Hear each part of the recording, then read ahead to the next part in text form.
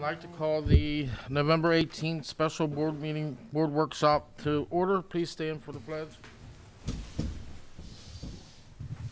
I pledge allegiance to the flag of the United States of America and to the republic for which it stands, one nation, under God, indivisible, with liberty and justice for all. If you have cell phones in the room with us tonight, please put them on airplane mode or turn them off, please. Future meetings. Parks and Recreation Committee meeting will be Tuesday, November 19th at 7:30 p.m. Planning Commission meeting will be Monday, November the 25th at 7:30 p.m. Annual Thanksgiving Turkey Trot will be Thursday, November the 28th at 8 a.m. Community Park.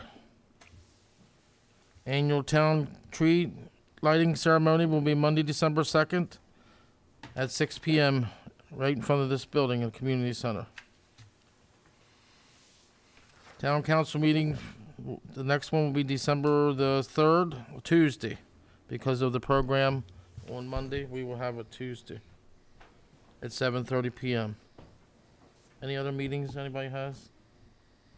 None? Alrighty.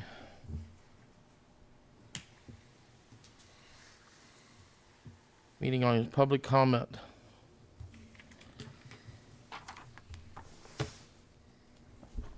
Okay, we got Sarah E. Davis. Please come up and give your name and your address and everything, and then you have 4 minutes. Oh, okay. Awesome. Sarah E. Davis, I'm representing the Sleepin' and Suites at 501 Silo Hill Parkway in Emmitsburg, Maryland, 21727. And I read in the newspaper about kind of the proposed things that's going on, especially like near to us. And what I wanted to do was give you guys kind of a glimpse at what our property does, what our occupancy is like, what kind of drives people to us. May I hand you guys some things? Thanks. Thank you. Thank you. One for him or two. He'll be here in a minute. Commissioner will be here. Clifford. Yeah. Mr. Burns will be here. He'll be here in about. May I have one, please? So this is a breakdown of what our occupancy looks like throughout the course of the year, and I gave you guys kind of a 5-year kind of snapshot as to what goes on. Year to year, though, we really don't maintain a large occupancy. We do definitely have particularly busy months, and that could be a mixture of something going on in Gettysburg, that could be a mixture of something going on at the Mount, that could just be straight Emmitsburg driven occupancy, but we don't really have any specific drivers to us. And if you notice, just from year to year to year, even say like our local corporate rates, that can vary very drastically. There's local businesses in the area that we definitely work with, and sometimes that business just isn't there. They're not traveling, they've got budget cuts, especially like with the government. The government is such a wild card because you have people in the area, but if they free something up at FEMA, they're going and staying there, and that can change at the drop of the hat. So I just wanted to give you guys this information so you kind of know of what the actual hotel in Emmitsburg is doing from year to year to year and what our drivers are. May I, Cliff? Yes, Mr. Mayor. What is RAC again? RAC, I'm sorry, I should have clarified that. RAC is essentially, that's basically the transient traffic. So that could be people that aren't necessarily here for business, here for government, here for the Mount. I wanted to break down the Mount specifically in 2 different areas as to what the Mount actually pays for, and then what actual people visiting the Mount, what we have gotten from that revenue. But 40, Which is which? high Sorry. 40, I'm sorry, high 40% of your business is from RAC. Yes. So that's essentially somebody coming off of Expedia, Booking.com, Travelocity, things like that, booking online or directly through our channel, choicehotels.com. Okay. where we don't really know what they're here doing. It's not because of a wedding. It's not because of a funeral. It's just they're in the area. Yeah. So. Commissioner? Yes, sir, thank you. So what is the difference between Mount Pay and Mount Guest, just for clarification? Okay, so Mount Pay is directly what we bill to the Mount. Okay, So that's if they're courting a teacher, a professor, or something like that, somebody Understood. for sports, something like that. Mount Guest, family visiting, dropping off their students, okay. picking up their students in graduation, stuff like that. So changing gears altogether, are there any pending renovations to your facility? No. Like any upgrades or changes or new signage or anything akin to that? No. No, okay. As a humble suggestion, you might want to consider revising your highway signage, as at Oh, yeah. nighttime, it doesn't reflect. Yes. So just that might help you, perhaps. And that's coming on 15, where you have a highway sign out there. Beyond that, Mr. Sweeney, nothing. Thank you. Awesome, thank you. Thank you. Oh, and also, may I add that my contact information's on there if you guys have any Terrific. questions. Okay, thank you. Thank you. Anybody else have any questions for her before she went down? Commissioner Reds? No, I'm good, thank you. Okay.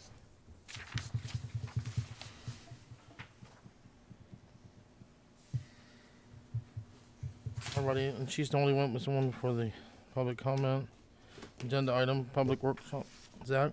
Mr. Sweeney? Yeah, Just one question. So, for clarification's sake, pardon me, Commissioner Davis, Ms. Davis, no relation? Any relation? I don't think so. Okay, all right. Just want that on the record for clarity's sake. Okay, terrific. Thank you. You never gave me a discount anyway. Yeah, right. I didn't get You're the gonna give me Well, now we're all in trouble. so- alrighty, Zach. You're gonna give me a minute. Oh. You're gonna give me a minute. Oh, yes, Mr. Mayor. The mayor wants a Okay, minute first. thank you. I just want to introduce, staff has put a lot of time in preparing some, a tabloid of different things on what you need to know and what as input for our meeting tonight. Competition breeds a lot of pressure on tap fees, what they're meant to be, tax credits, formulas, maybe even a special exception for a particular type of investment that doesn't, by its nature, use a lot of water. But one thing we have to really keep focus on if we're going to go down this way is let's look at maybe a program like Main Street to go in. We're kind of growing into it. We have to be able to support this, people on the staff for that, but we do need staff, and there's a way that this could grow into something. Like in Middletown, it took 10 years for them to get their Main Street really up and running full speed. But it's something like the first Main Street people don't have to be totally independent. They could work with our town manager.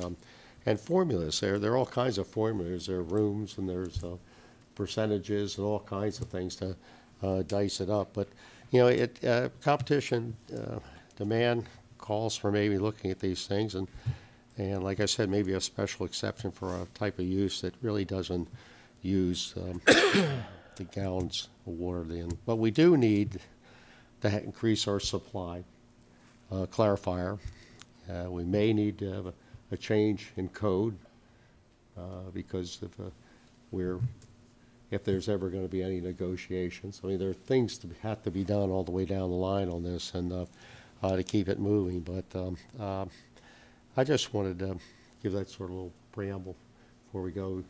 Get a program that we're ready for it. We had sustainable communities, got a soft launch, got $1 million worth of stuff invested downtown, and now, since we have a need on staff for a person that maybe look seriously at Main Street as the timing.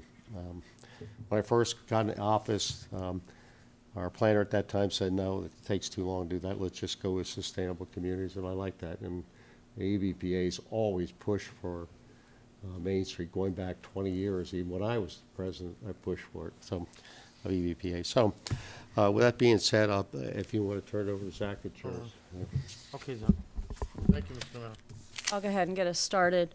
So what we've done over the course of the last couple of weeks is basically reach out to other municipalities and talk to them about their economic development. What do they do for businesses coming in?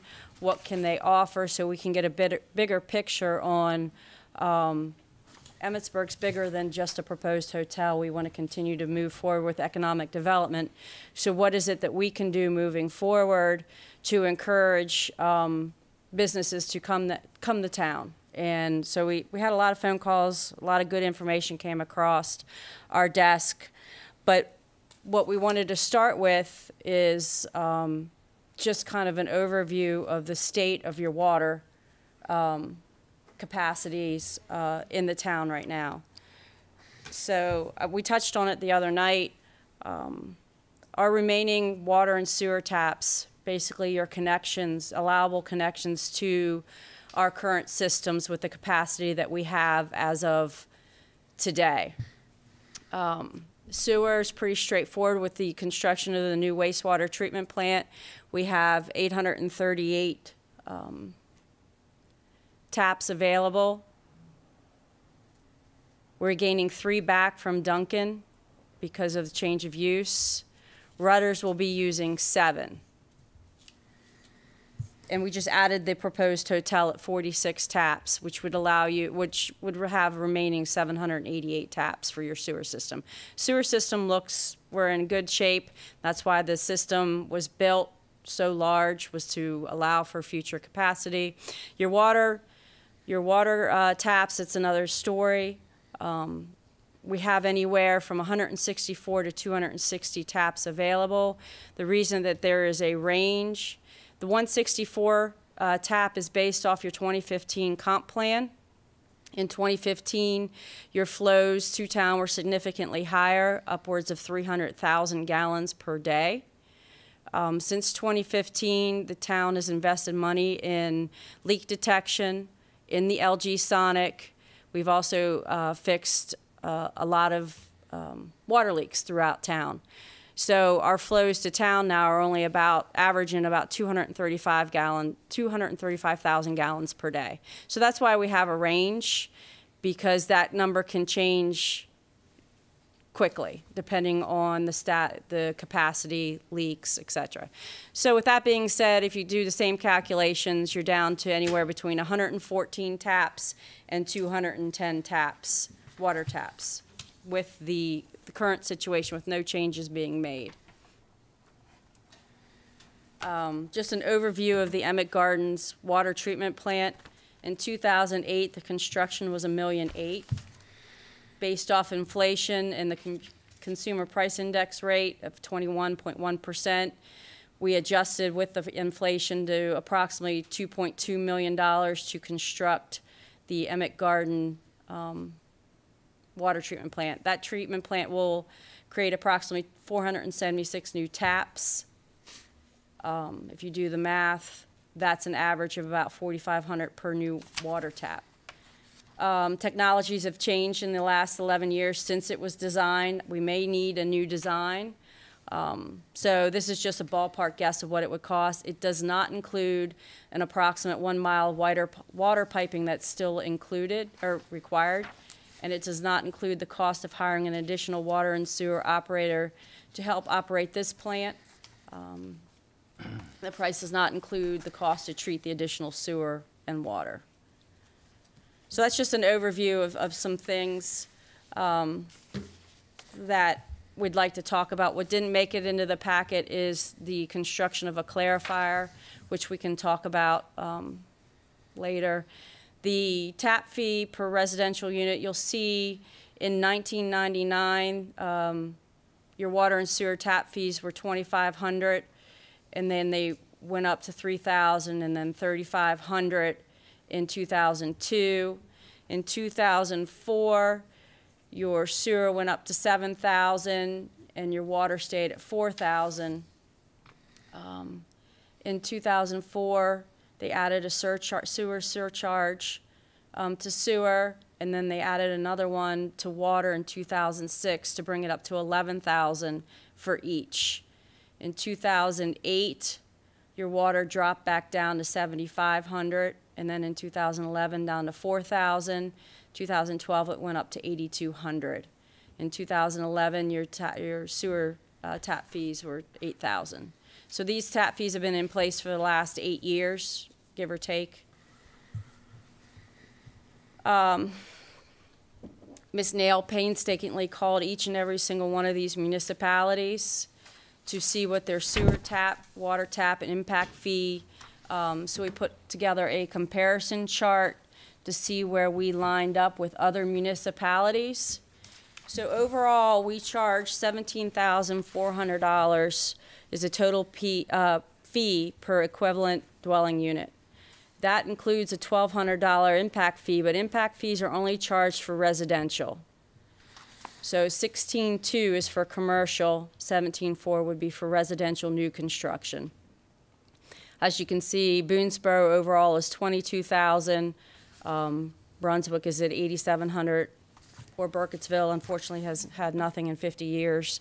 Frederick City is at 17.6. Frederick County is at 12.8. Middletown overall is 25,000. They charge a $7,000 impact fee. Mount Airy groups everything together. They're at 22.9. Myersville's at 14.5. And then Rosemont, Thurmont are in the high 12,000s, Walkersville at 13.5, and Woodsboro at 15. So as I mentioned the previous meeting, we were kind of middle of the road. We weren't the lowest, we weren't the highest. So that just kind of gives you an idea where other municipalities have their rates at. And then that's the taxes. I'll turn that part over, the tax part over to Zach.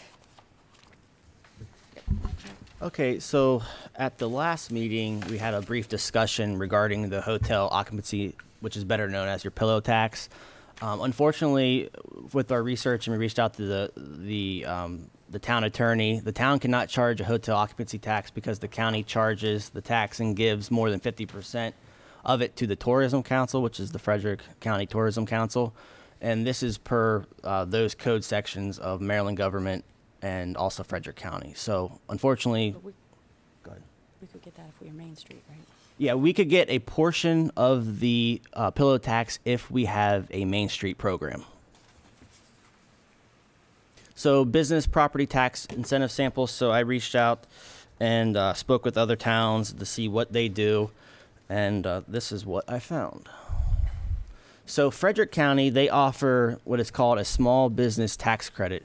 So the businesses must be at least 2,500 square feet in new or expanded premises and employ at least 5 full-time people within the first 24 months of their after occupation. So the current county property tax rate is $1.06 per every $100 of assessment. So assuming a $7 to $8 million business comes into town, they're going to get an average of $133,000 to $152,000 of tax rebates within the first 6 years. It's based on a 6-year cycle.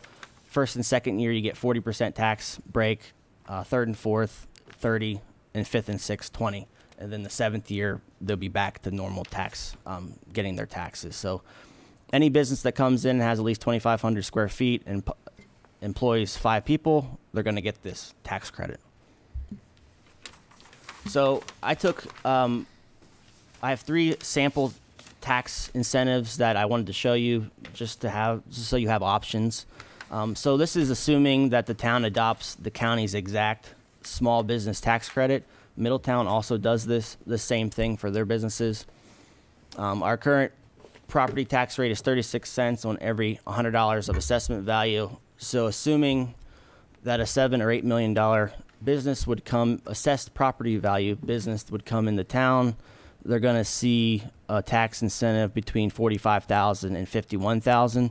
So this is going to be on top of the county's rate. So they would see a combined county and town tax savings of $178,000 to $204,000 in that 6-year period. So the next town sample tax incentive, this is a more aggressive small business tax credit for a 5-year model.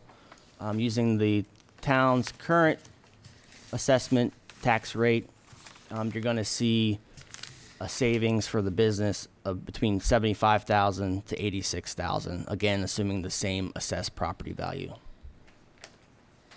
And then there's a third, assuming the town adopts an even more aggressive small business tax credit for a 10-year model. They're going to see a savings of at least $138,000 to $158,000, depending on their assessed value. Do you want to talk about this one? Yeah, I think we already talked about this, that we found in all the municipalities and all the managers we talked to, as far as a tap fee waiver, waiving any portion of the tap fees, the city of Brunswick is the only one in Frederick County that allows a waiver. Basically, they state that their formula, which is not set in stone, may waive up to 30% of the total tap fees for new commercial property only. And they also offer a connection fee payment plan that allows a 5-year tap fee payment plan to be paid with quarterly water and sewer bills. And they have this as part of their code, and it requires an ordinance change, because as right now, the way our code states, we can't do anything with anybody that's less than 2 million gallons per quarter unless there is a code change. And that's our basic presentation. We have, if there's questions, we'll do our best to answer them and facilitate discussions. I do have information on a clarifier, which, talking to our water staff is, we believe is very important to continue to maintain the capacity that we have and also add additional capacity, save the wear and tear on the water treatment plant, and prolong the need to construct a new plant, at least for now. Yeah, these were the only things that the other municipalities are doing. The county offers one more, however, you have to employ over 25 people. And so this is everything that's being offered in Frederick County right now. 25 full-time? Full-time. Okay. It's more manufacturing. Okay. And you get one or the other. You Yeah. can't get both. And so they felt the one that Zach presented would apply to most businesses that would come to the town. Does the county or Middletown or, well, the county, let's stick with the county and Middletown, do they offer enterprise zones or designated growth areas that they frame these opportunities for, like the discounts for? Okay. Yeah, so that's a state level. The enterprise zone is a state level credit. So it's Right. going to be off your state income taxes. No, I'm with you there, but I'm saying, well, regardless of the vernacular, do Middletown and Frederick County designate certain areas where they want to see this growth, and therefore it only applies to those set areas? Not Priority funding areas? Correct, a similar idea. We are one, aren't we? Yeah, we are one. Not in my discussions with Middletown did he mention that they do that. I don't know about the county. No, it's a state level thing. The county in Middletown, to my knowledge, do not offer that. Okay. Good. With our Mr. coast, Burns? Go ahead. with it being so close in proximity to Thermont, is their water capacity so much higher, their water treatment so much higher that they're able to charge so much less, or what's the extenuating? I don't situation know. I don't know why one municipality charges more or less. We tried to research in our minutes of why they changed the tap fees, and the only one that I could find in the minutes of why they changed the tap fees to $8,000 was for the construction of the sewer plant. The cost of the sewer plant and what the cost of the tap would be. The town of Thermont is a well system. Okay. So I don't know if their capacity is greater than ours or not. Okay. And we're still on the hook on a monthly basis or a quarterly basis to service the loan for the new wastewater treatment plant. We're still making Yes. payments on that and will be for 20 years. 15 years, 20 years? I think it was like 20 years, 25 Okay, years. 25, okay.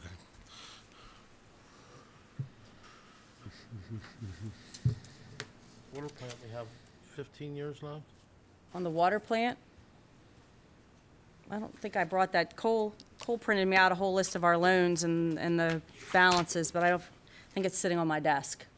I don't know off the top of my head. I know the water plant's not paid off, so it's new too, so it's a Right. couple years earlier than the sewer plant. So the one thing about the Main Street program is if you are a Main Street manager program, they do offer grants that we cannot get as part of not being part of Main Street.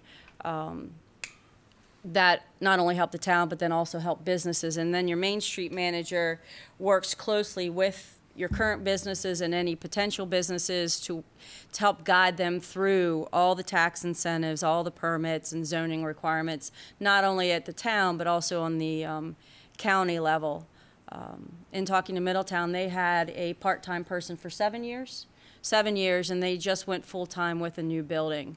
The commitment was about $50,000 initially that they committed to the program. Right. You- That's about the same for another town too, yes. Go ahead. I know in the last meeting we were concerned about the remaining water taps available, and there was discussion about the new homes that are being developed. I know Zach and I spoke earlier this week or last week about it. Is there still that concern, obviously, with the group that was building up in the Pembroke and Brookfield area has since pulled out in the Right. last few months, and I know there's been zero progress made Right. in Southgate. So I know there was concern expressed that, okay, those are all going to get built and we need those water taps, but obviously in the last 4 months it's been shown that everybody's kind of backed out away from those, and so are we still overly concerned about that number, or is it something that's in play now? Right, well, for those homes, Brookfield and Southgate that you referenced, because the plat was adopted, we had to guarantee services, so we have to keep those taps on our books as being used or allocated For how long? forever. Okay. Yeah, forever, because you could come in 25 years from now and we still have to guarantee you water service there. So we have to keep those in our calculations. Talking to our water staff, our public works staff, to them, our critical number's 100, where we need to have something in play. And that's why we talked about the clarifier. With the clarifier, which is, you know, obviously we've talked a lot about recently, what Right. capacity would that add to So that number? I have rough numbers on the clarifier.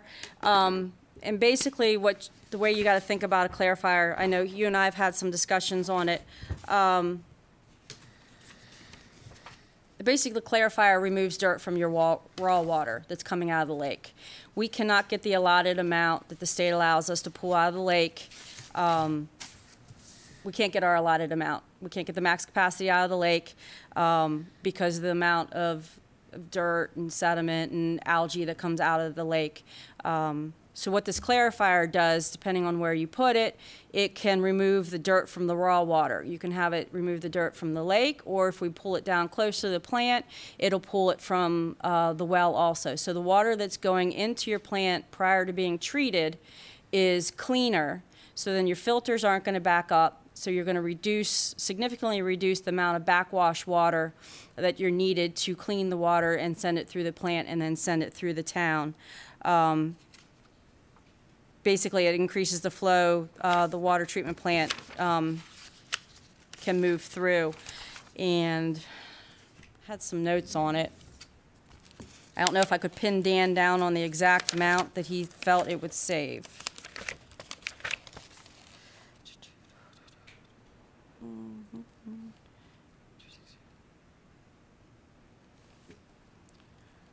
Yeah, I can't find it. It not necessarily looking for a concrete number, but Right. would it create more taps by? Yes. Okay. So it would. There's an increased ability through the clarifier to add more taps without. Correct. Okay, cool. Correct. We've seen what fixing our leaks have done with the implementation of the algae system. So the clarifier will significantly reduce the amount of backwash water and the water loss to increase your tap usage. Okay. Question. We wouldn't have to buy so much water for the amount also? we do that to keep the lines, the Clean. residual. Yeah. So that would stay the same. Also, the taps that you have, you said we must keep forever on the books. Are they already out of this? They're already out of there. Yeah. Okay, so we're already, that's already taken out, so that's remaining no matter what. Okay. But they still want to keep it at 100. That's Correct. If you take the 46 out of it now, it'd be 114 to 100, 200. So we would still be remaining that even with those allotted ones taken out. Okay. Correct. Any other questions? Mr. Ritz? The clarifier, did we talk about an estimated cost?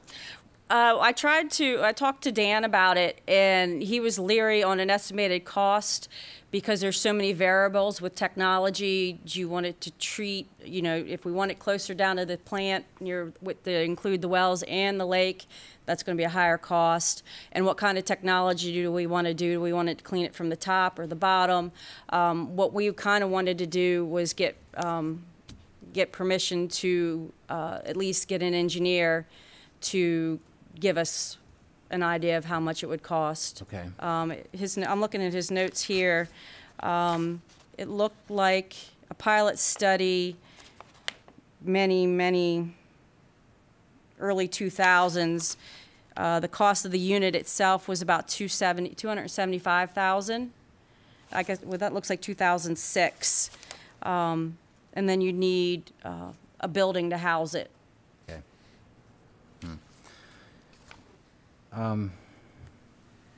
Another question regarding unfinished lots. Emmett Ridge 2, is this part of the equation as well? No. So are they totally out? Or are they added back in? They are not, you mean as far as Or taps are concerned? Were they ever part of the TAP equation? No, they were not. Okay. They didn't get the same set aside, isn't that the right, like, where Brookfield made the reservation, Right. they did not. Okay. Yeah, Emmett Bridge was never an approved area, so they were never included in the calculations.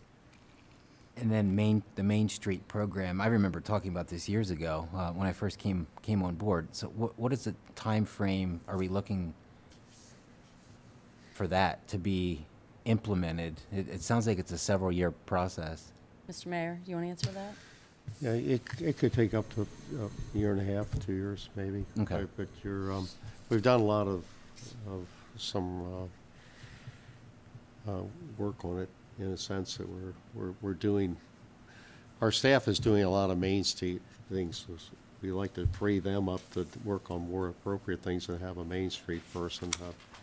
That's that extra half person, but Yeah, I think they could also help out with what we've discussed as the community legacy grants, because that's developed, the grants that, for the facades and on the Main Street. But the extra person? The planner that we took off? They're called a Main Street manager. We discontinued a Zoning position, technician. Zoning technician. But we kept the position open for Right. the future. So, and that's budgeted into our budget too, correct? No. No. The Not the- position is still there, but it was not part of this year's budget.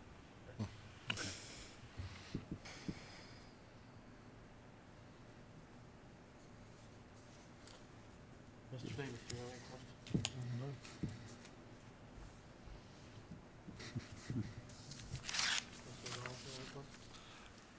Not a question, but just a sort of a clarifier, because no pun intended. Sorry. The process, I think everybody on the board knows, but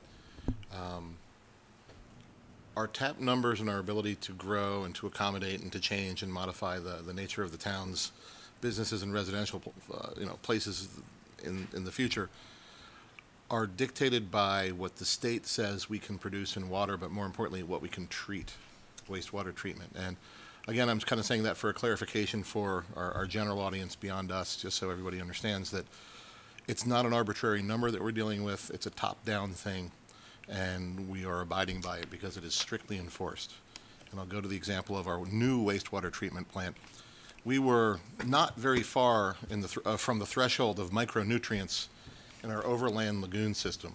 And the state imposed upon us the wastewater treatment plant standard to meet their new standard, and therefore we incurred a rather substantial debt related to that. So again, it's not like we're doing this to be good citizens and good environmentalists, which of course we are, but it's also mandated to us. So that's part of what frames this. Regarding this, and Mr. Sweeney, if you don't mind my asking sort of the group, does anybody have anything they want to kick around? Any proposals? Or things for consideration? So you mentioned the state mandate. Yes. How far below, how close are we to the state mandate at this time? Like where do we stand as far as our numbers designated right here to the low or high end of the state mandate at this point? Does any, that's a general question Right. to everyone, because I understand where you're coming from this, but do we have the ability the capacity to do more and still stay within that state mandate? Is it the 788 for sewer? That's the number of taps. So the state mandate is how much, they tell you that you're required to send for each unit, residential unit, you're required to send, state law says 250 gallons per day.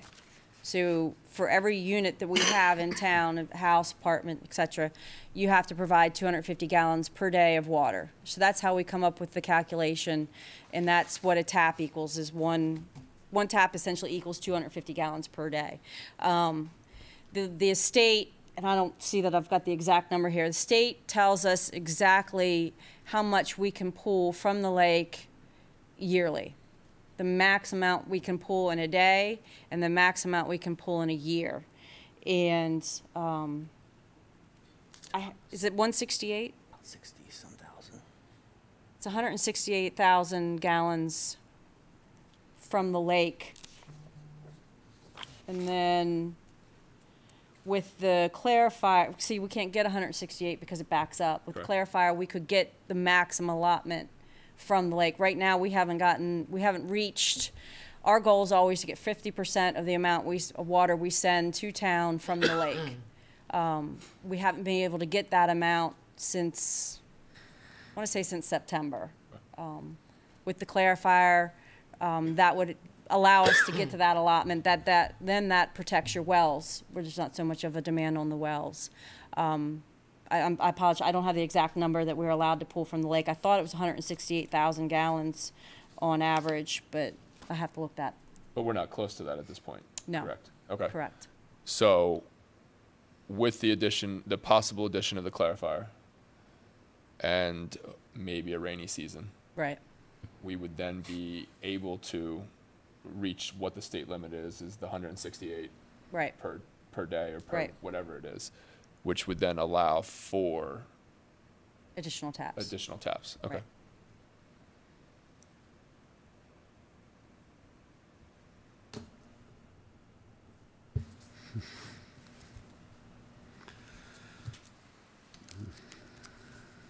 At what point beyond the clarifier would we have to look at the second wastewater treatment plant? Right. How high above that number would we have to, or is the clarifier a solution, not in the short term, but a viable solution for us to continue to meet the state mandates and allow for growth? I think the clarifier will allow for, will absolutely extend your taps that you do have in play, will prolong the need for the water treatment plant, and it can handle additional growth. My rough calculations is about 176 taps with the clarifier, but I want to confirm that with Dan. In place with the new clarifier? With the new clarifier, Would be an additional. with additional 176, but I don't, That'd be almost- I need to run that by Dan first. Which is What's that? which is good. Yeah, which is very good. So It depends on what kind of development you're talking about. If you're talking about commercial development that uses 3, 4, 5, 10 taps, we're in great condition. If you're talking about a development that comes in with 500 homes, that's all going to be dependent on when we decide to build that new plant. We don't want to be in the position where we don't have the water capacity and we have to turn things away, but we don't want to build it if we don't need it.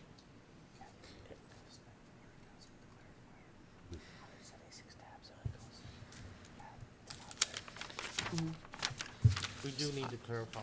Right, I Needed don't it for a disagree. long time. I don't disagree with that. With the addition of the clarifier and the ability to process more water, would that give us the ability to lower the water tap fees in any way, shape, or form because we're able to process so much more and we're not putting the strain Potentially. on the plant and things of that nature? I would think so. Okay. Just remembering that, you know, when it comes time for the plant to be built, An it's going to additional have to be cost, funded. correct. I think for the clarifier, you're safe to say under $1 million for it at 275. If you add the inflation in a building, I think you're safe to say well under $1 million for a clarifier. At least 750. 750, 5 to 750.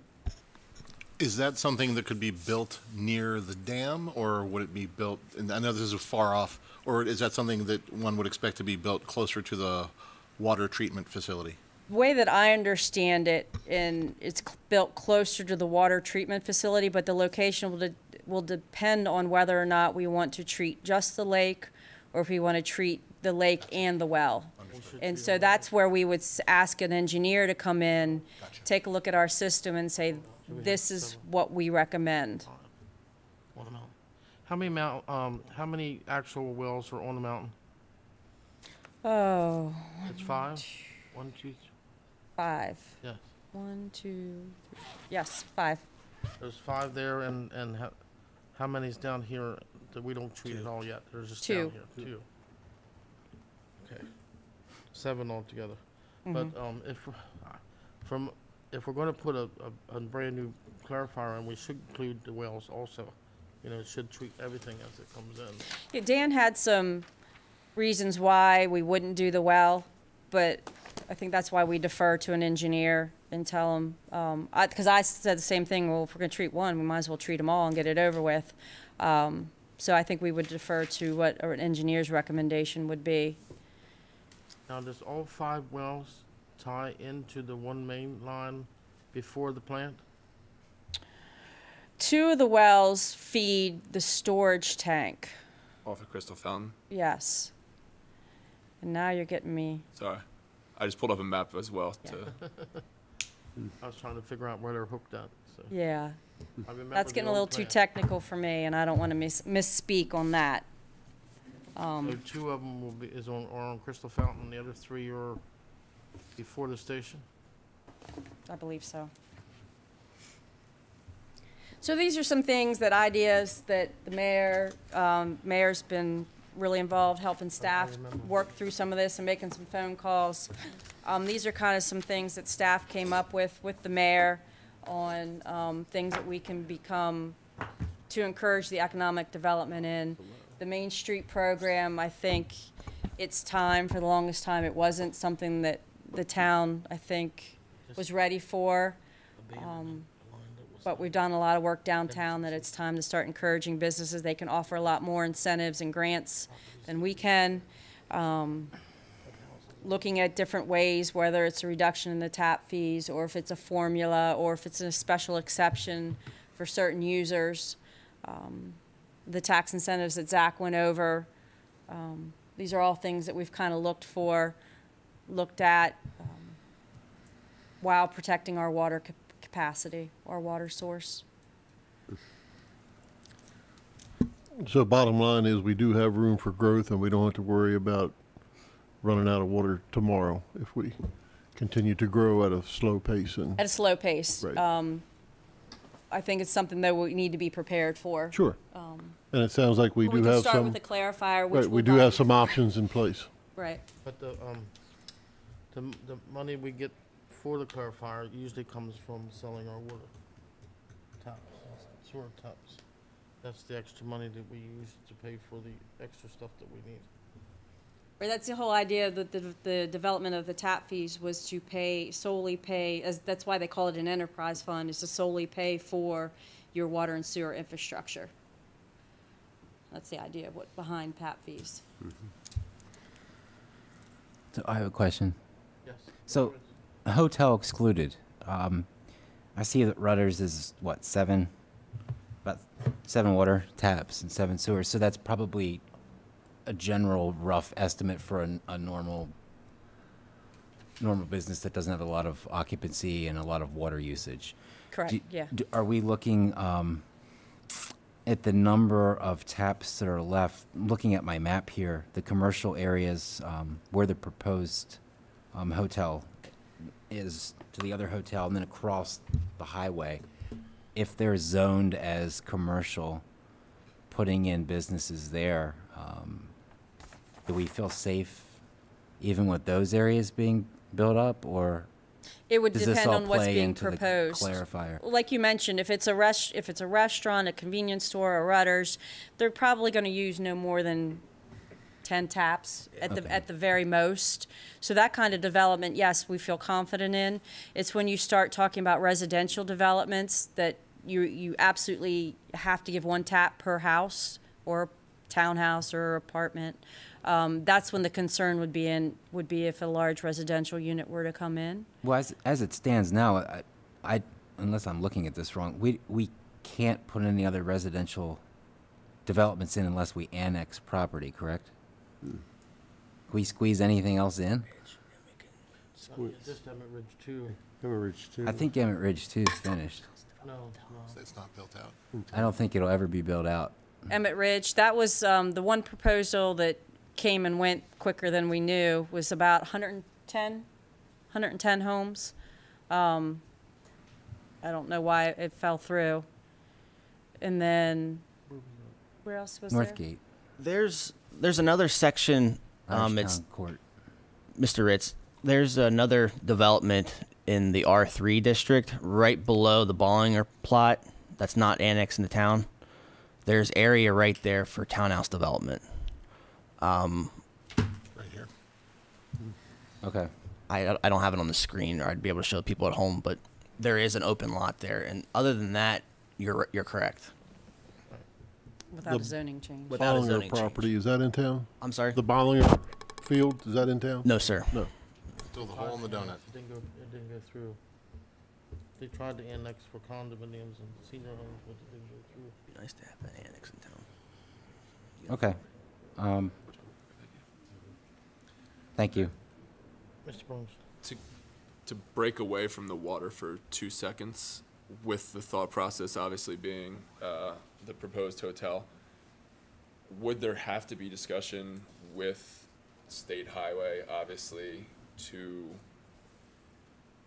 improve our so-called on and off ramps, southbound, northbound, and with the addition of rudders there as well? Has there been discussion coming through town at all for this? Because obviously, you know, our only entrance southbound is through Emmett Gardens. With the addition of a hotel and the rudders, there's going to be increased traffic and things of that nature. Has there been discussion about the possibility of a second off-ramp southbound, or changing the southbound off-ramp or anything?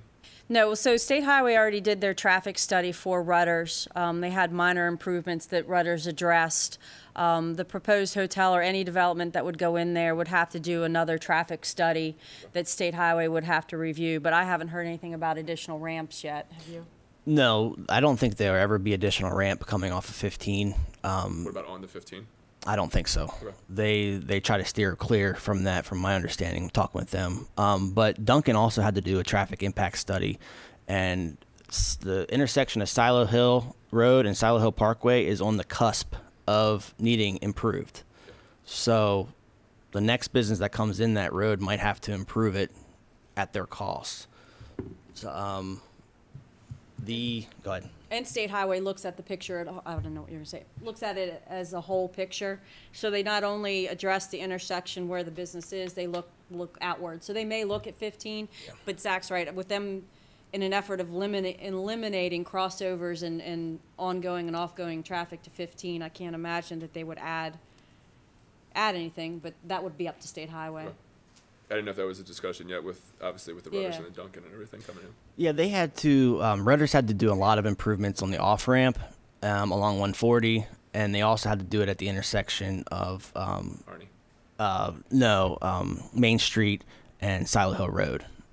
But they're pretty much limited now at that intersection because the bridge is being done, and they don't want to tear up any more road. There was additional improvements that were necessary, but they said, no, we're not doing them at this time. Okay. Mr. Chair? Yes, Mr. Mayor.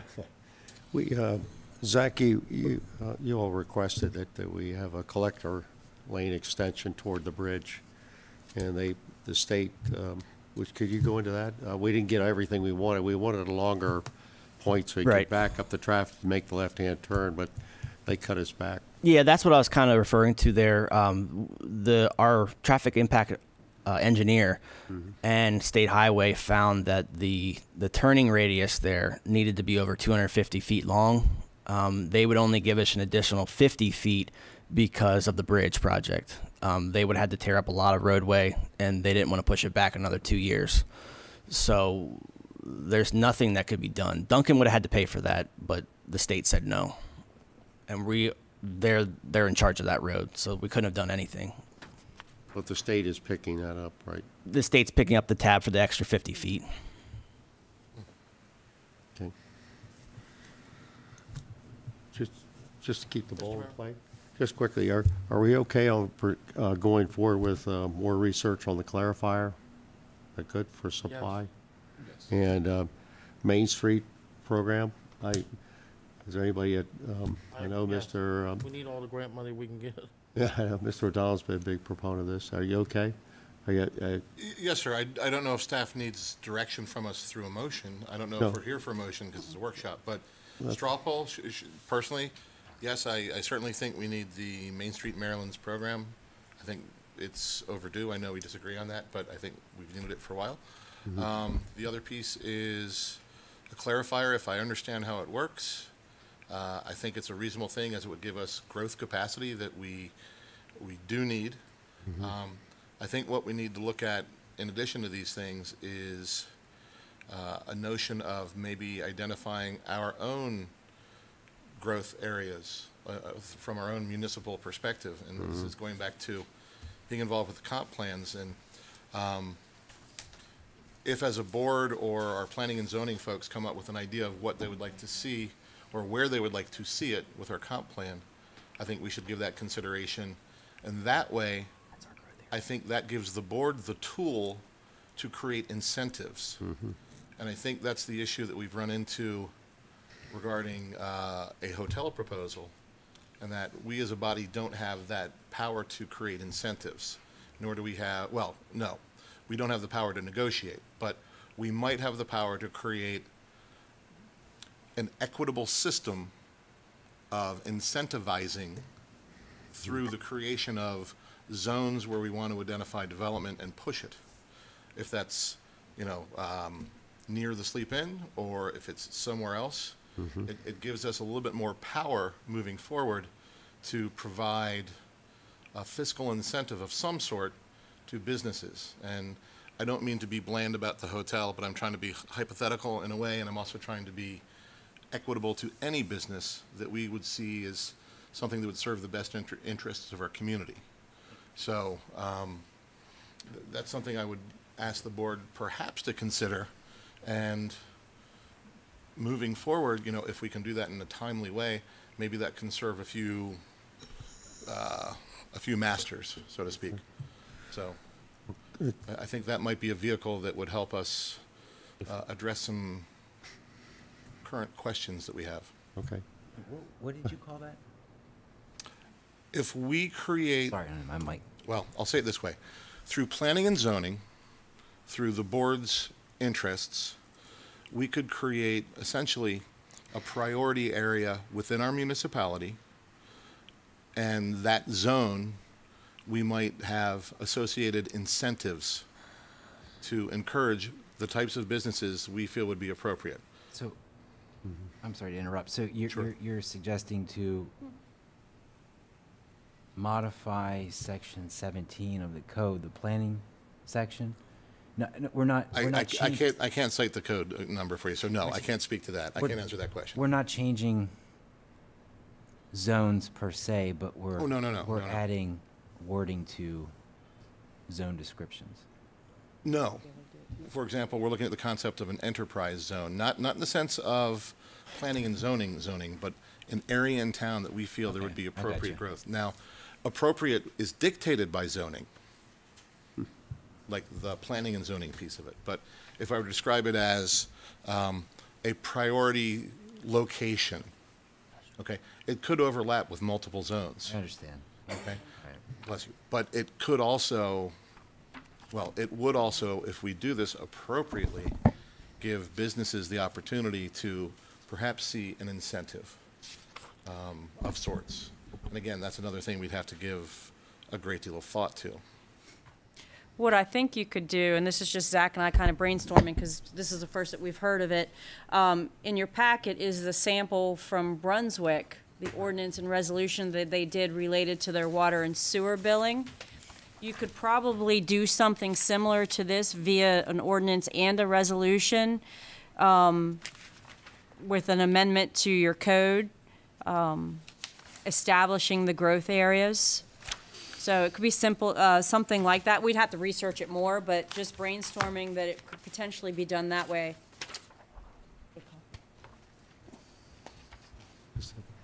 All right. Mr. Mayor, I hope that answers your question. But the staff did go over tax credits. Do you want any more information on that as an incentive, or you want to take your information here and just study it for a while?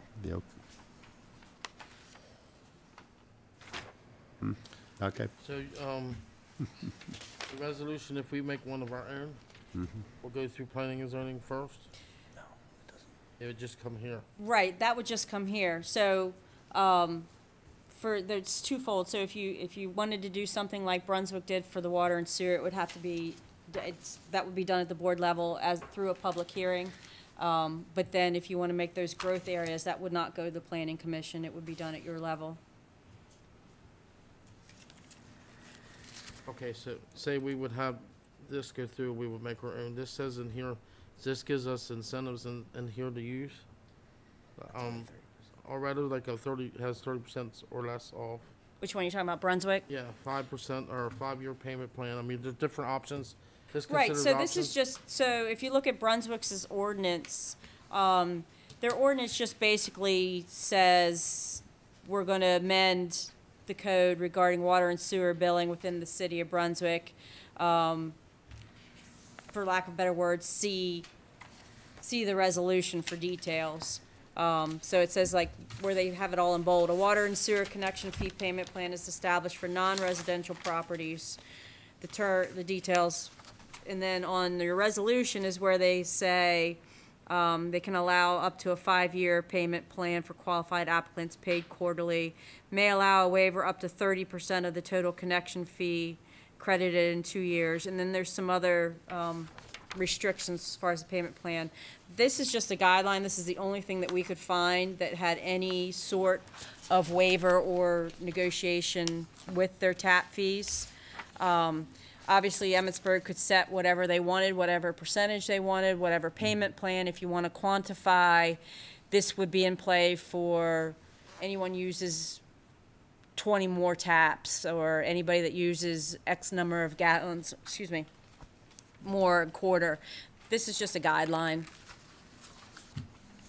I think we need that. The future too.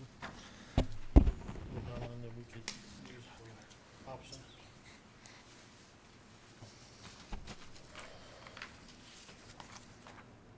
Do you need a motion or anything to maybe bring one back for our consideration?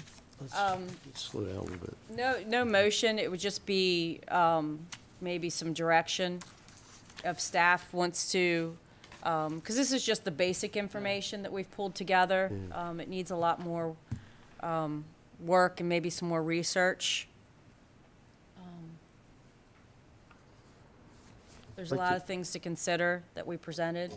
Mr. President, I'd like to see if we could set another meeting, but this is, we need a lot more, deliver more work to you, a body of work. Hello? Yes. Okay.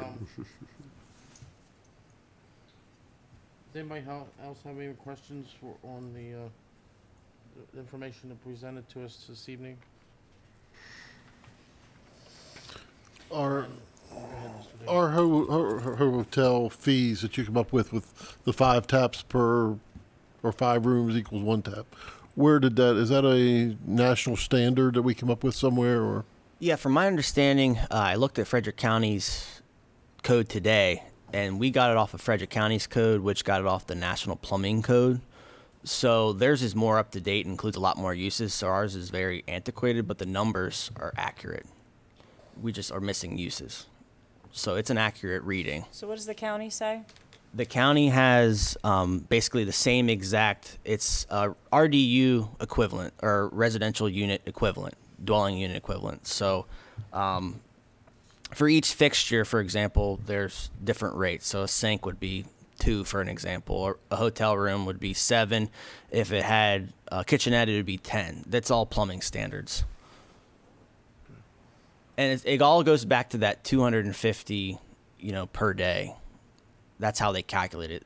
The National Plumbing Standard knows pretty much the average that goes through these different types of fixtures, such as a sink, a kitchen dishwasher, a commercial dishwasher. So that's where it all ties together. So our numbers are very accurate. Okay. So our estimated cost that we gave the people interested in the hotel, what was that number again that we estimated? Let me see. I have that somewhere here.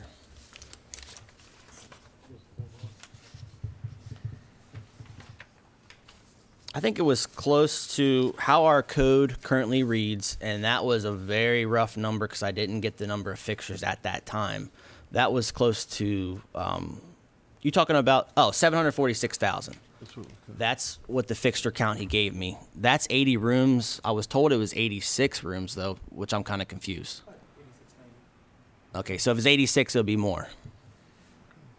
That was based off of 80 rooms.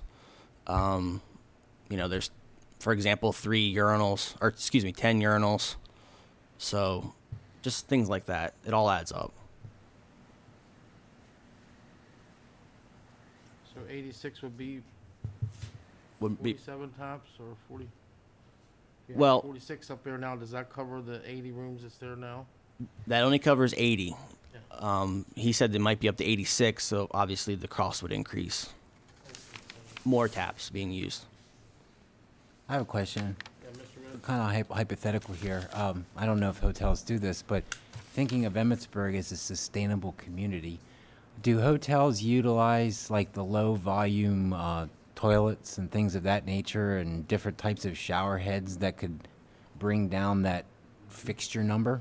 I'm sure they could, sure. Consumption number. Like, yeah, I'm looking for the right word. Thank you. If they were like a green certified hotel or, Correct. And I don't know if national chains do that. sure, I'm not sure either. That might be like the wave of the future now. I'm not sure. Sure. Probably more They're expensive shaking their head, to put yeah. in. That's probably true too. Yeah. It's probably more expensive up front, it's probably more expensive up front, but in the long run, there's probably a very reasonable return on it that recovers those expenses. Didn't the Homes for America, using the old name, didn't they modify their fixtures and therefore reduce their consumption rather significantly? I mean, that was part of their model, so I think we've actually seen it where it's been effective. So, and this is what what had been the provincial house when it was modified. Yes. Okay. That's the average. So we looked, just talking about water and flows and everything. We looked at sleep-ins, average flows, and it looks like they average about 336 gallons, 336,000 gallons per quarter.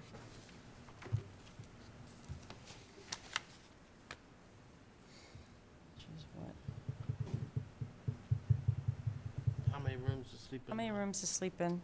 How many rooms to sleep in, huh? I think 80. Do we know when Sleep Inn modified its fixtures? Do we have any knowledge of that for like green standards or diminished water consumption? That is, so not yet. Okay. All right. Or I can't speak to what we have. Understood. Okay.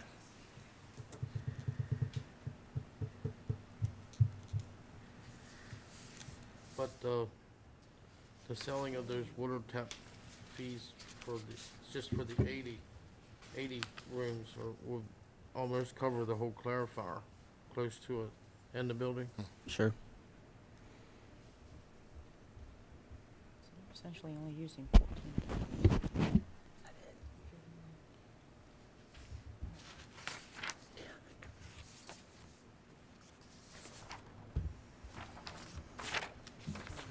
Well, the reason I'm not going to hold anything back, the reason I ask about that, probably the town that's built the most hotels, motels around us is Gettysburg.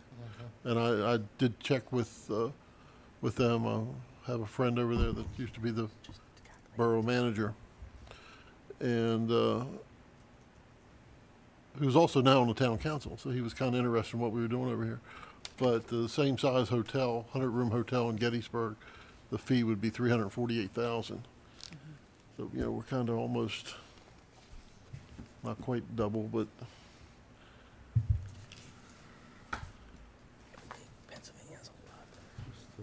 And that's within the borough itself. that was within the borough. That's not like a township. No. That's why I was wondering where we come up with our number, and it's, yeah. I think we all agree that a hotel is its own unique, entity. I think if we were talking about just a restaurant, we wouldn't be sitting here. But, I think it's good because it facilitates the discussion of what we want to do moving forward. Well, yeah, I think it's got to, we've got to look at something with large numbers like that, large numbers, because what if we would have a senior housing project that would like to come in, because we need that. Lord, all of our senior housing is full, and we could have somebody come in with another nice proposal for something like that. So we need to look at it more than just for a hotel, but for something, Senior condos. if that makes any sense. It makes perfect sense. Yeah, well, senior condos would be nice here. It's a 2-year wait right now across the street. Yeah, and I hate to see our seniors are moving out of town. Yeah, That's so we the need- bad we part could use about the it. building. Not that the hotel's going to help that unless we put them in a hotel for the rest of their life. But I don't think they want to go there. But we need to really look at that to see what we can do. And I don't know what the answer is. I don't know. I think we have people waiting for an answer. We hate to. There's a lot of things that you can look at that we've discussed tonight, and it just is which way you want to go as far as moving forward with these tap fees. Like I said, whatever we do decide, there has to be an ordinance change because right now you can't do anything. You look at the hotel individually, or you can look at it, you want to make an exception for a hotel? Do you want to change your calculations for a hotel? Do you want to reduce your tap fees? Do you want to do a percentage? Do you want to do a payment plan? There's a lot of options that we can look at moving forward. You can put them all in the resolution? The payment plan And and the everything you just percent said, and the yeah. formula could go in a resolution. If you wanted to do an exception, that would just be an ordinance change. But these kind of things, they do require a public hearing, since they're a change to the rates and income coming in. I just feel we need a little bit more research to present to y'all in a timely manner but it would probably be somewhere around February for next meeting. But if somebody was in this room interested in investment, I think for myself, I'd be open right now to a tax credit. If you bring jobs here, well, that's one thing you can walk. I think we really need to look into more formulas and special exceptions for different models, say a hotel or some other model like a senior housing, whatever. But I feel good. We're looking at Main Street. We're looking at the clarifier. Let's get that done. Let us get back with more information for you. But December's kind of full. We have our audit presentation too in January. You know, and just to give you a little time there. Yeah, can we Do you agree? do want a taxes right? Not necessarily. You don't? Well- I think we do need some kind of, maybe Wait, our own tax. sooner? No.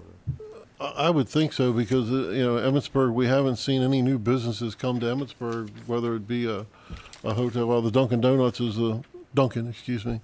That's the last thing that really came, in a long, long time. And we need to try to attract something because we have this empty property that we're getting no taxes off of. And, to where I don't want to see Emmitsburg go nuts and grow, we do need to, have something. We've made the town nice. We keep saying that there's tourist attractions. We need some place for people to stay. We need to have some place for people to get an egg sandwich on a Monday and Tuesday. You just, really any on a Monday and Tuesday morning, and things like that. So in order for that to happen, in order to get another restaurant in town, we need something to bring, or not another restaurant, or make it, viable for the restaurants to open more than what they are here in town.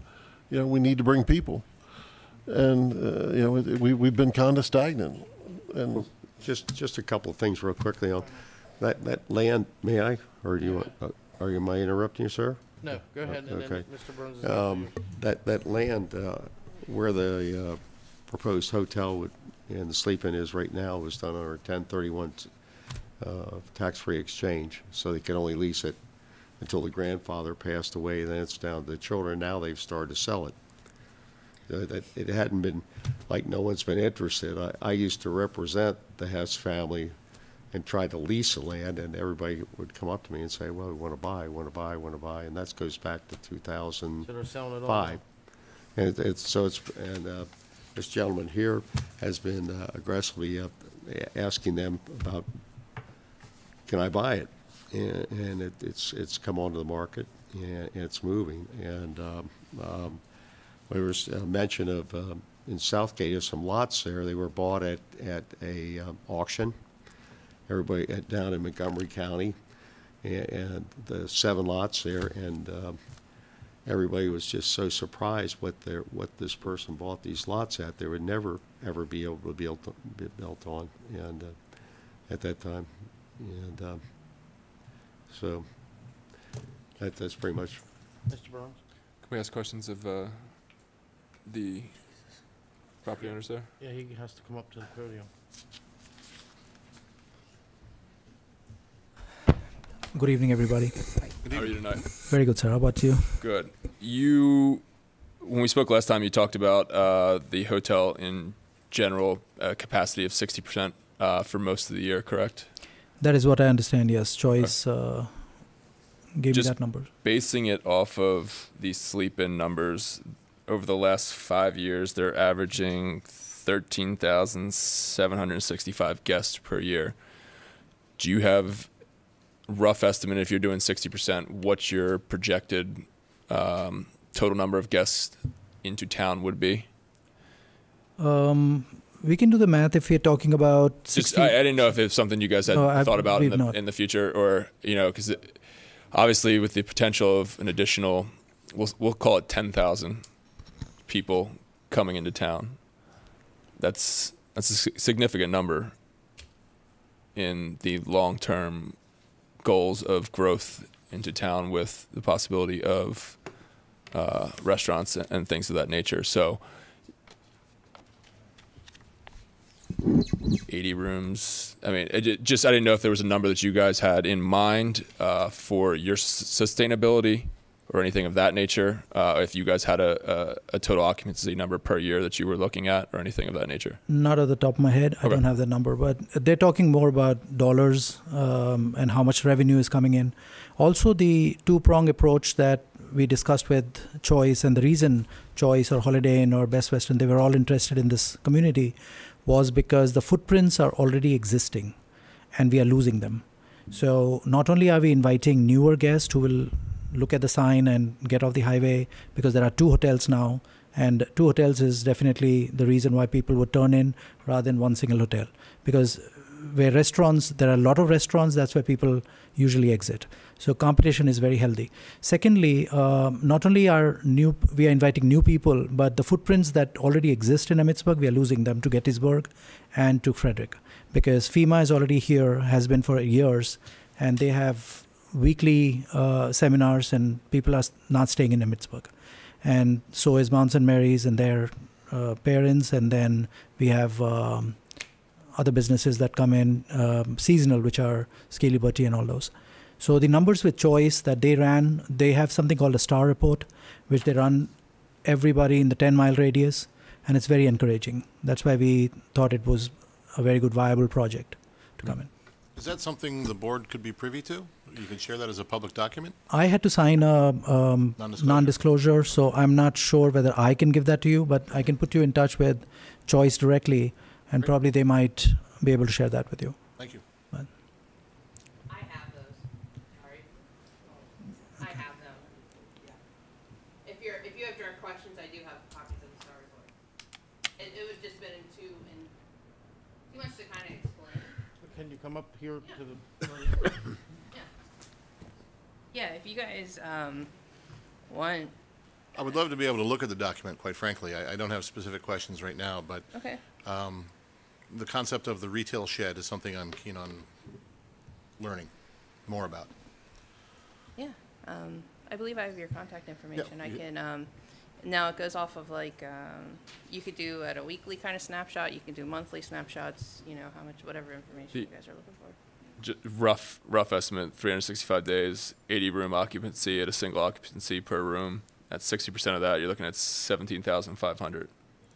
No, the document that I'm considering is a market evaluation of the community as opposed to what your specific numbers are of occupancy and rates related. What I'm thinking of is like, I reference the term, the retail shed, like basically like we have a watershed, and anything that would contribute to customers coming to your facility or pending, potential future facility. If that information is available for the board to view, that would be a wonderful thing. Well, the star report is just going to the competitive set of what's up in Gettysburg and how they're doing, what their percentages year to year, what their occupancy was last year, this time, what has changed, stuff like that. So I don't know if it'll definitely, like, it won't tell you like the retail side of it, but it'll tell you specifically how other hotels are doing up in Gettysburg. I would love to see it if it's available. Yeah. Can you Thank send you. that to the town hall? Yeah. So we can all see it? Oh, yeah, of course. It's Yeah, yeah. supposed to be Yeah. specific, No though. Okay. Yeah, Your good questions. Are you guys good with me? according to you, Hi. yeah. Well, this is for a workshop for for any hotel we want to go out there. You don't have a 65% rate per year, do you? The occupancy percentage? mm-mm. No, we don't. It varies obviously depending on, like, we obviously have a higher demand season and a lower demand season. But no, it's awesome if we do around 50, above 50, but there's many times that we go below that, and then, like, even this year, we're at, like, 44% almost, so, and we still have another 2 months, but we're going in slow months. The government kind of stops traveling, at least to this area for us. People kind of put things on hold, and then in the spring, it picks back up. We also get a large demand from the mountain, but it's whenever they start, like, producing snow, Liberty, stuff like that. Then we'll pick up.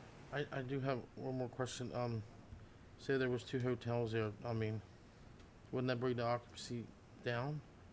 I don't, my understanding of what they're proposing to kind of bring in, it's 2 separate hotels. We're not the same. Granted, if it's another Choice property, we're under that, franchise, but I'm sure they would just offer different things. It's possible. It's just like us in the Super 8 or whatever. Right. It's different. It's whatever the clients want, whatever they're looking for, whatever. Okay, Yeah. Okay. thank you. Yeah. Thank you. I got a question for staff, if you have. Yes, Mr. Davis. The county tourism, what do we get out of that? Anything? Nothing until we're part of the Main Street program. So they, I mean, I say nothing, and I don't mean that, because they do a lot for the town, and the mayor works very closely with tourism. They do offer us some advertisement in their magazine, and they come up and talk to us and give us guidance. But as far as any tax incentives or getting the pillow tax, you have to be a part of the Main Street program. Am I right, Mr. Mayor? It's very, they do have hotel, they do have think so. grants for hotel, because they wanted us, the Lions Club could apply for that for being hotel, sleeping being there. They do have hotel incentive grants, some kind of hotel incentive grants. So Tourism does. Mr. Chairman, if I may, so basically what happens is for sleep in, the money goes into this big pot at the county level, and then 58% of it goes to the Tourism Council, and then the other goes to grants, whoever has a Main Street program. So since Emmitsburg doesn't have a Main Street program, all of the money generated by the sleep in, or if there's a new hotel, we don't get a dime of it, so it just goes to some other community somewhere else. Right. And we had to put Heritage in front of our Community Day in order to apply for a grant through the tourism, which we applied 5 times on the receipt once. Out of the whole time we had it. Probably had to change the name, or we wouldn't have been allowed to apply for the grant. I'm not surprised. Mr. Sweeney, and speaking to Mr. Davis also, again, for the Main Street program, I believe this is a qualifier, but if there is an event in town hosted by a nonprofit that can demonstrate that heads go into beds, it's $10 per room that goes toward that organization, and that's managed through the Frederick Tourism, and that's, you know, that's sort of incentive to get events in your community that bring people to come and visit and spend time, and then have that egg sandwich and then go on their way. So, but beyond that, the guide, I had to step off the floor. I'm still fighting this cold. Thank you for the opportunity. If it's available, we would love to see it on, you know, both folks. I didn't get a chance to say thanks before. Sure, thank you. I just have additional information that my friend has just provided. Choice is shooting for 36,000 footprints for an 80-room motel. So that's what the number they play with. So thank you very much. Have a good night. I did have one question for you. I'm sorry, just one question. I know it sounds like we have a lot of things we're discussing up here, potentially in the future, to potentially help out your situation, help out others as well. Although it does take time to get things together. And I know at the last meeting you mentioned there's a property in Gettysburg area that it's potentially going to, as a Choice hotel property itself, and if that happened, then you would lose that opportunity. Can you give us a rough estimate, rough time frame that window of opportunity exists? I am not privy to their schedule or what they are working with, and Choice is not ready to share that with me. Okay. But they did voice that I might fall under their protection zone. So if you are looking at the same flag, I might be able to look at other flags like Best Western or Holiday Inn or something else. Okay. But if I'm looking at the exact same flag, then I might be within that window of protection that they might have. Okay. So which worries me. So Keep it. They would hold it for you. no, if they have it, then I won't be able to get it for Emmitsburg. Emmitsburg will never ever have the same flag. Because they offer that protection to that hotel then. So I'm very anxious to nail that down. Mr. Mayor. Thank you. Have they completed their study on this area, the hotel chain franchise? They call what is a site approval, and they have done that. Okay, have you So, done your study on this? Do you feel comfortable with this? Not the feasibility study, because that comes in from the lender point of view, but we've done the basic feasibility study, and that shows us to be very positive. Okay. So, Thank you. we feel very encouraged to move forward on this. We want you to come here. We really Yes, we want all your businesses to come here. At least I do. It's just, it's a little complicated. We were trying to get the papers and stuff and everything in line, and to offer you something as an incentive. sure. Thank you very much for all that. Thank you. All right. Any other questions for staff or anything at this time? We do need to set another workshop up, to try to combine what we want. We do need a tax incentive thing, we do need that. I would like to have a resolution or, one of these, like the city of Brunswick has. Ordinance and a resolution made up if we can do that.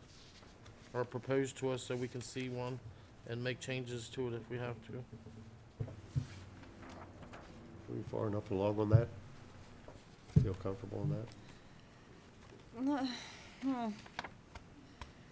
I don't want it tomorrow. I was gonna say.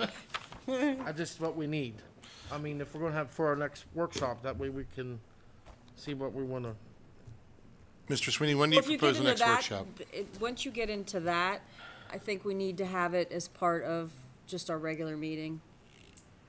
I mean, we can have another workshop to discuss it all, but once you get into wanting to amend ordinances and codes and developing policies, we need to do that. I mean, this is an open meeting, but it needs to be an action item. I mean, you can have a special meeting just for this. Does anyone else want another workshop? Yeah, I think we have some more work to do because, like I say, this should be something that we can have in place for any type of business that wants to come to town. Correct. Not And just not one just, for everything. you know, not just a hotel, but it's, cause we're gonna be competitive with other people. And we have to do something. So you'd like to have another one too? We'll come back with more information. If that's what the mayor wants, I'm right with him. Well, it's up to us. Yeah. No, I support the idea as well. I think there's value to keep the door open to another workshop because, again, there's more to consider, and I think, well, my hope is as a board, we're able to weenie down a process that's equitable, transparent, and can, I'll use your word, make us competitive. Mr. Ritz? Yeah, but we're Yes. good to go on the other two. I items, support right? the, I think So, it's- we were busy December and January because we had the all coming up, so how about we do it for February? Is that okay with everybody? I know we're pushing it back for, they're looking to move forward, so we're trying to get everything in line for them, so if they move forward, we won't be hurting you by, because you have to purchase the property yet and everything, correct? You haven't purchased the property yet. The land is purchased. I meant the hotel piece. Yes, we have. Oh, you already own the hotel piece too? Okay. Would it be possible to, before the workshop, obviously town and staff is very busy right now, but attempt to get outlines or rough drafts of these presented to the boards so Before that the workshop? before the workshop, so the board can go over it individually, make themselves familiar with it, take notes, suggestions, everything like that, so that when we do come back, Yeah. we have more concrete information to bang out and hopefully come to not necessarily a resolution, but some close to final detail along those lines. Do you think we could have it 2 weeks before, we have to set a meeting in February, maybe 2 weeks before the meeting? We can have some kind of, resolution and ordinance, you know, maybe put together that we can look at. Yeah, we- that won't take us long. That won't Okay. take us long to do if we're just gonna modify. How about the that tax template. incentives? The sample you gave us for tax incentive? That's not I gonna mean, take you might long have either. you might have some ideas of your own. Yeah. Yeah, no, I think, you know, that, that won't take staff very long to put together. I think Zach has a pretty good grasp on it. That, I mean, there's potential that we could potentially meet in December for discussion on this as well, instead of pushing it back to January, February. Am I wrong? It's up to the mayor. We'll try to accommodate and get the information together. Can we make a decision at the December Well, meeting? if we're gonna have one in December, we need a date thrown out. Can we discuss that at this December meeting, obviously, Yeah. like we Here's did with the the November calendar. meeting? Yeah. Well, she has it now, we can set it now, and that way we'll know. Pardon? If you wanna do Calendar. that. Because this is gonna be in the workshop. Here, I'll look at it. You can look at it, Mr. Mayor. Here we go. This will be just on this, it'll be a workshop, just on this, just like we did tonight. You got the 9th and the 16th. Would it be, 16. would it be out of place? Maybe give us 2 weeks after the meeting to discuss everything. Would it be out of place to have staff, December 16th, is that okay with everybody? now that they know what we're For another up workshop? against? I would ask that out loud, and no, it's not an issue. I don't think it would be, but ask that. December 16th for a workshop date? I'm looking at your calendar. Okay. I'm sneaking a peek over here to. It is the anniversary. Would like to have, Is that a? Here, let me It's bring a it over. Monday. it's a Monday, it'll be a Monday. It is the anniversary of the Battle of the Bulge. We'll Just pour one saying. out for them. Not a great American day. Was that the night the mayor was Great taking American us to outcome. dinner for Christmas? Or? No, that's the 13th. That's the MML. That's the 13th. No, I meant. Oh, maybe. Mayor, was that the 16th? Was that the night you were taking us all to dinner? And we just come from after dinner, right? Yeah, break. Yeah, great. Yeah, I'm good. We have December 16th as a proposal date for a workshop. 2019, is that okay with the board? I hear no nays. December 16th will be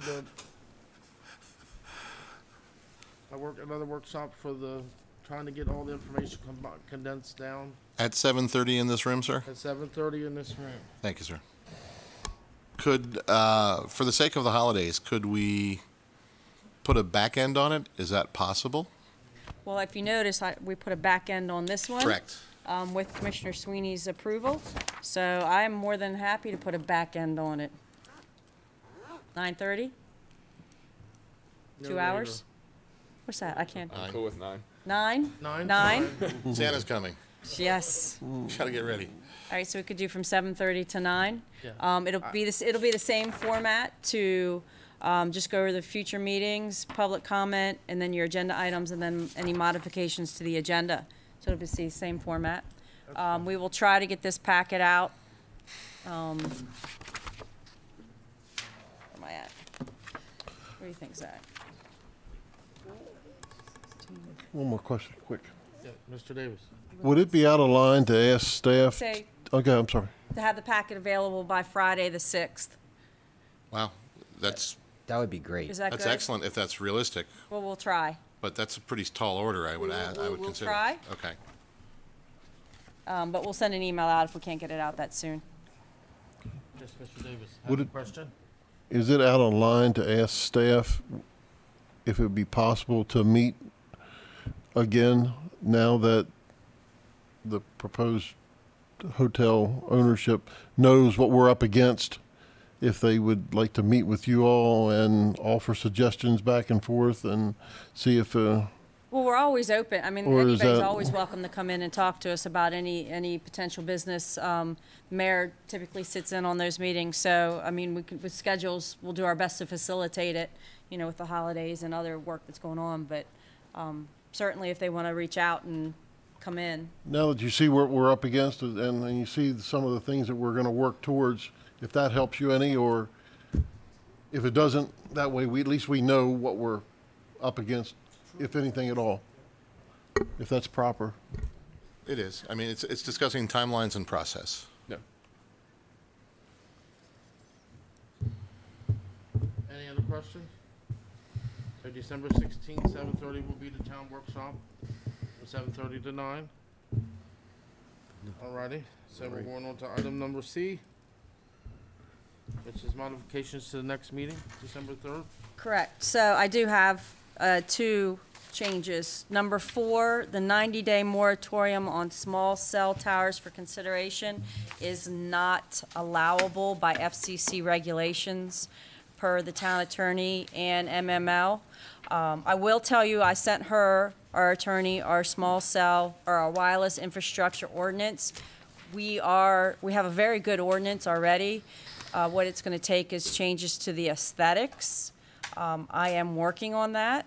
Okay. I don't think that I will have it ready for the December meeting. I'm going to shoot to have it ready to go for review for the January meeting. Thank you. A question.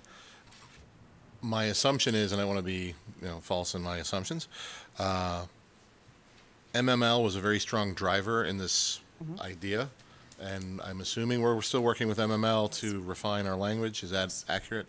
Correct. They Thank sent you. me Thank you. examples of municipalities similar to ours that have not only the ordinance, but also the aesthetics guidelines, and so I'm incorporating it all into ours. It's quite lengthy, but hopefully have that ready to go in January. And then I need to add one item. Ordinances to approve the contract for sale of 140 South Seaton Avenue for consideration. 140 South Seaton Avenue? Yes. So you want to add that? I would like to add that. Is everyone okay with that? Sure. You know what the total agenda is now that we have? I do. So you will have the review of the wayside exhibits.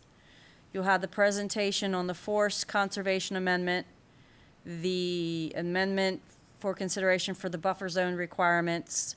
Small cell tower will be canceled or postponed. Access and fee structure for the Emmitsburg baseball, softball fields for consideration.